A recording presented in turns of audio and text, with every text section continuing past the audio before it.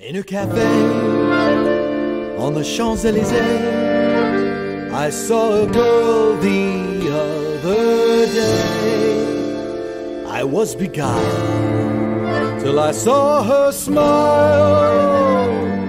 It was a gash across her face.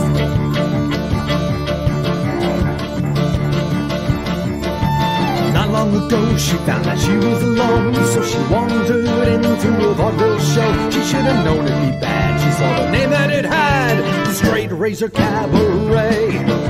The first act was a stripper, and the host looked like Jack the Ripper. But the audience was dreary, so he slashed them smiles from ear to ear. He used a straight razor, cause he's a face raper, and there's nothing he hates more than a stick in the mud. If he tells a joke, you better laugh until you choke at the Straight Razor Cabaret.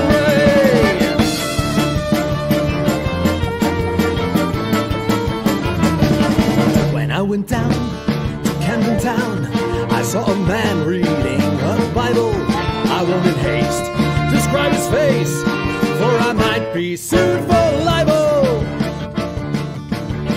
Not long ago he found that he was alone, so he wandered into the vaudeville show. He should have known he'd be maimed when he discovered the name, the Straight Razor Cabaret. While his trumpet stroked a donkey, the host juggled 5 dead monkeys. But the audience were snobs, so he took a knife right